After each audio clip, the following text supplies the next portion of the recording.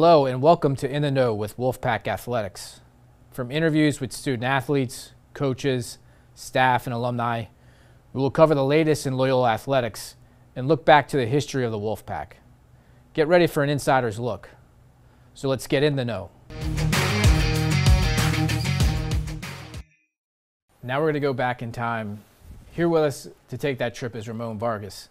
Besides being an award-winning journalist and Loyola grad, Ramon serves as our historian for the Loyola Hall of Fame.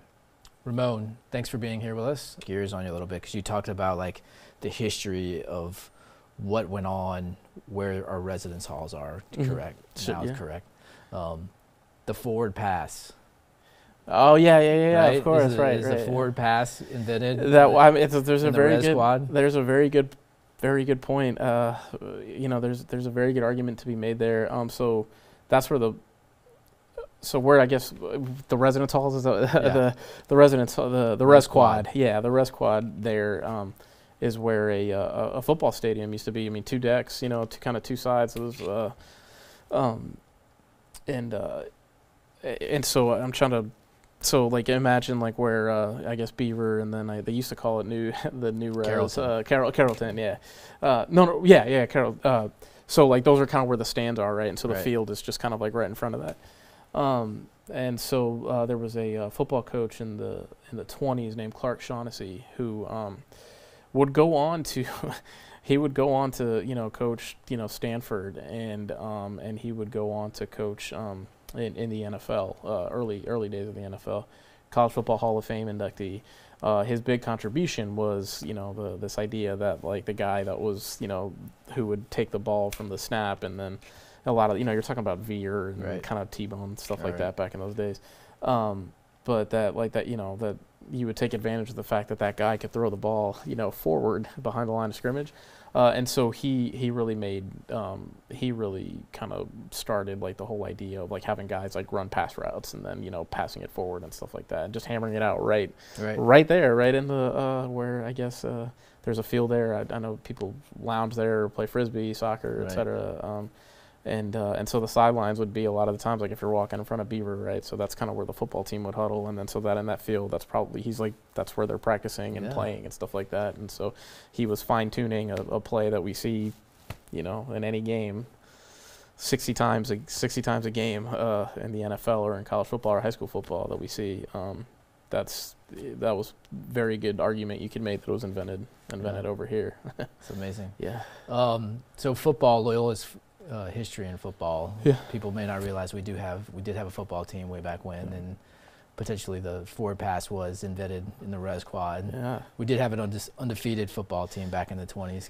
1926. Most of it, a lot of guys, and obviously the coach. But the story of that season was the quarterback William Elton Bucky Moore, and he was a guy from Mississippi, from Macomb, Mississippi, and later became a sheriff, and also just had like a super interesting life. Another one of these kind of larger than life characters. But while he was here, he used to he broke the single season yardage record. So you're talking about passes and running. That Harold Grange, Red Grange, Chicago Bears legend, that he had set before then. And so he led the country in total yardage and just unbelievable. I mean, you would see it was a little strange because it's not like it's not like where you play 4 home games and travel to 4 home games and then you make the conference title game and then you play a bowl. They're playing a little bit of a different schedule. So they had like an all home game. They had like an all home game schedule that year, right? But they won undefeated and were the most potent offense in the country. Then obviously they're not playing they're not playing like Big Ten schools, SEC schools. They're not playing. But they are. The opponents that they are playing, they're clobbering them, absolutely clobbering them, and a lot of it had to do with Bucky Moore, who would have been kind of one of your first kind of dual threat quarterback, right? these days you talk about like mobile, big arm. He could throw it. He'd run a lot, and he was very hard to stop. And so it wouldn't be rare to see him. These like crazy like Pat Mahomes like stats, right, where he threw 3 touchdowns and rushed for 2, or vice versa. So absolutely. I mean, and that was a lot of. So no, I mean, again, I didn't.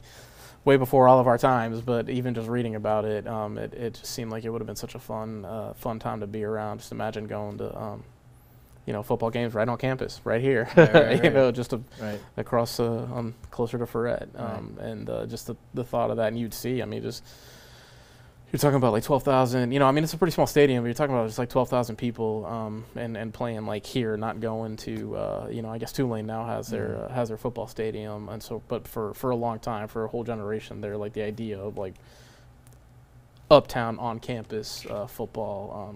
You can kind of get a taste of it next door, but it used to be right here. Right. So I'm going to put you on the spot here too when it comes to Loyola football. Sure.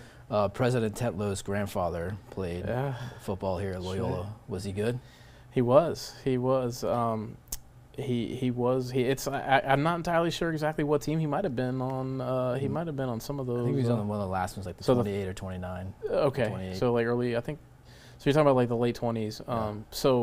So he might. I mean, so the season we're talking about is 1926, right? So he's like a couple of years after that. But no, definitely. All I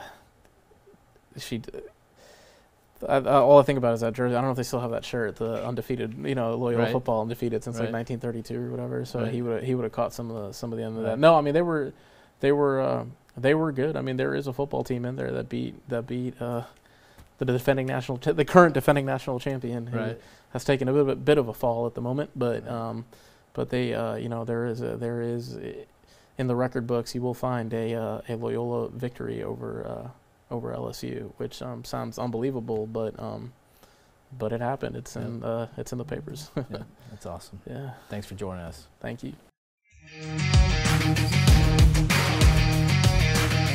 Thank you for joining us for this week's In the Know. We hope you enjoyed this insider look. Join us every week as we dive into today's news and back into the history of Loyola athletics.